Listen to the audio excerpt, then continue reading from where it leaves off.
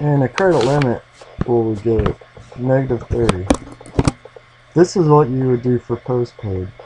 They'd start out at 0, they make a call, and it would move their credit into the negative. It would do like -10 cents after they made their first call. And before they get to their credit limit, it's programmed to 5 before, so at -25, it would notify me that they're getting close to their credit limit.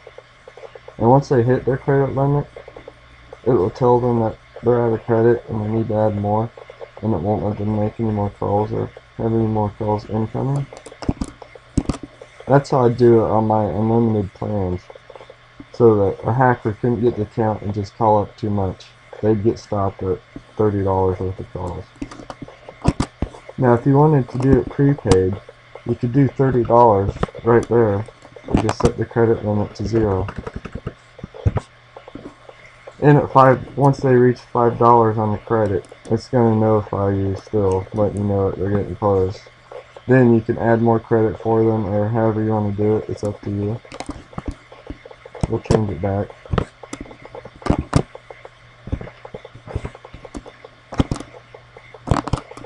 This is if you want it to send it back to 0 at the end of the month.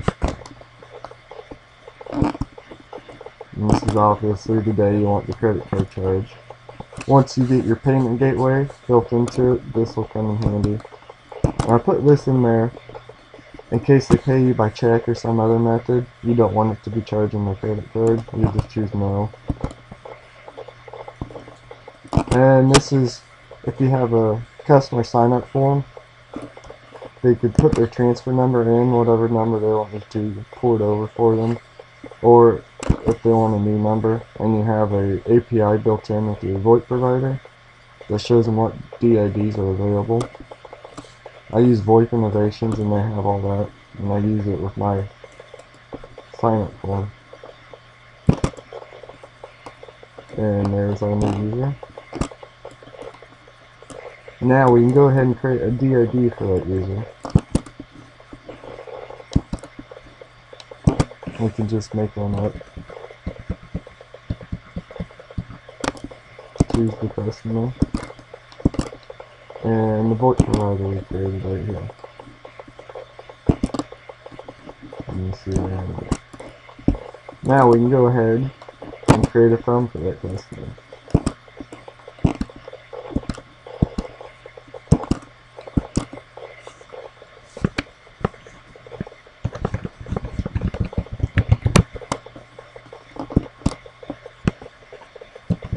And this is so they can get into the voicemail over their phone, or they can use the web portal voicemail, and I'll show you that here in a minute.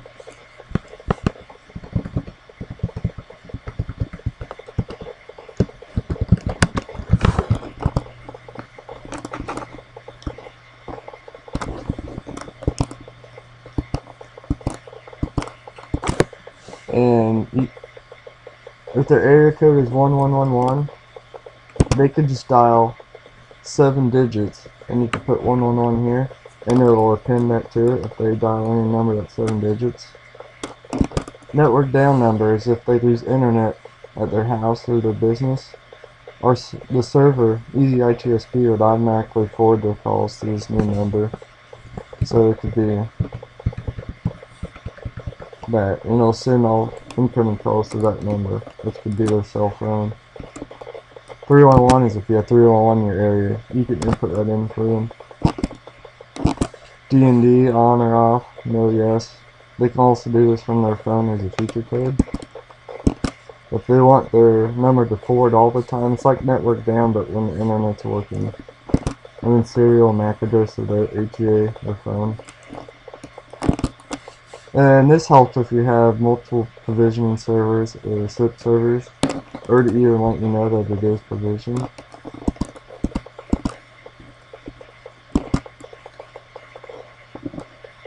And then, being this is a business customer, we can go ahead and create a ring group for them. Ring groups are good for like sales and customer service. We'll just create one for sales. and you give it an extension. When you dial that extension, it's going to call all the phones in the ring group. So we'll just call it 810 and enable it. And see, we already had a test one in there for the sales team. And now we need to add phones to it. And we'll add the phone that we just created. Now it doesn't make sense to only have one phone in there for the ring group, but I'm just showing you how this is done.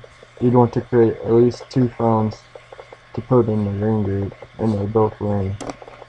Now extension maps. This is what I did to make EasyITSP work for hosted PBX. 1 second. Okay.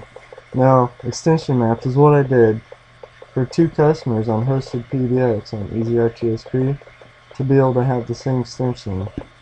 Like 2 different customers could both have 800 extensions on the same telephone server being asterisk. Now you can't create 2 800 extensions in SIP.conf, so I tricked it to be able to work in EasyITSP with no difference.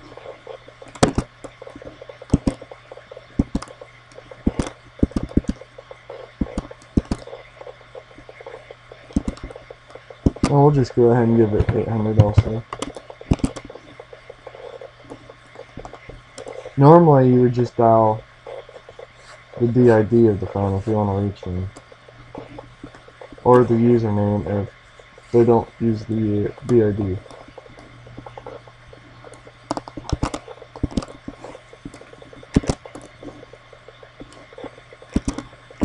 I'm going to show you some settings here.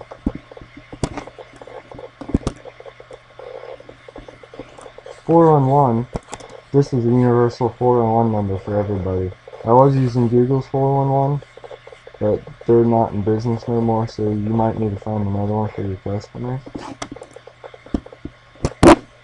Some of these are obvious.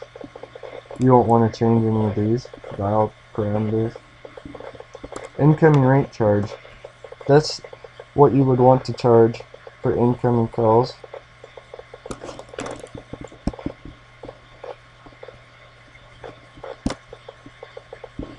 And if there's not a rate in the rate card, I was just having it automatically calling out SIP, then how much to charge in the regex format, and what chunk to use on the rates. Because I didn't want them to block them off for me. That's how I needed it.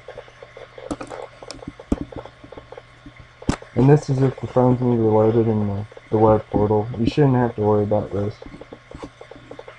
And how many rows you want the tables to display in EasyITSP. You can change it if you want to see more or less.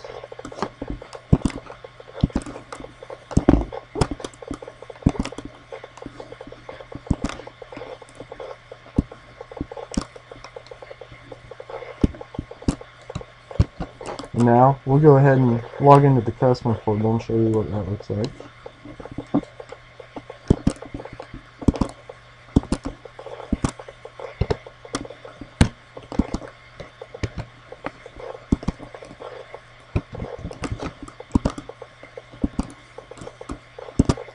And it's basically the same. You got they can see their outgoing calls and their incoming calls. And they can see all their CDR records. And Cron archives them monthly. It creates new MySQL tables for each month. And they'll be able to go through here and see each month's records. And the CDR no rate, that's for all calls made or coming in that there's not a rate assigned for them. And account info, they can modify certain settings here. Certain settings they can't for administration reasons. And they can view what phones they have, view voicemails for that phone, play and delete them from the web portal here. And they can also see their ring groups, extension maps, and what DIDs they're in.